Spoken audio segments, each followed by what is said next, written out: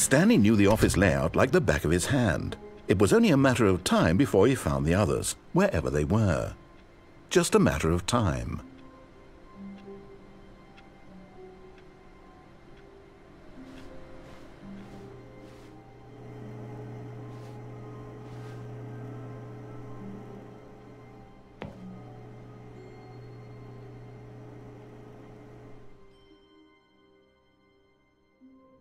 At first, Stanley assumed he'd broken the map, until he heard this narration and realized it was part of the game's design all along. He then praised the game for its insightful and witty commentary into the nature of video game structure and its examination of structural narrative tropes. So, now that you're here, what do you think? Isn't this a fun and unique place to be?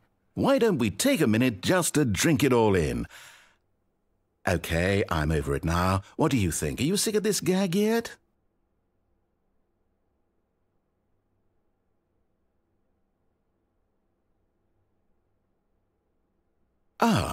Then in that case we'll continue. But now, here comes the real question. What do you think would have happened if you had told me that you wanted this to stop? Do you think it would have been particularly different? Would I have taken the same idea but rephrased it superficially to fit that answer? Perhaps you never would even have thought of it if I hadn't brought up the issue in the first place. Oh, now think about it. Will it be worth it for you to restart and then come back here just to do the other option? Clearly, this whole gag takes some time. What if the other option is even longer? How long will you spend in total just to have heard all the narration? Oh, and this is rich. Perhaps you've just played the other option, and now you've come to see what happens in this one. So, what do you think? Which choice was the better one? Imagine if you had selected Continue on your first playthrough, how tantalizing it would be not knowing what happens when you pick the other option. Indeed, you are one of the lucky ones.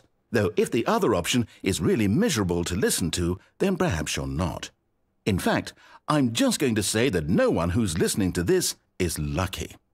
Well now, I've built up the other options so much that I'm going to stop talking and leave you to your decision whether to come back here, continue with the game, or just sit in this spot forever and ever. Cheers.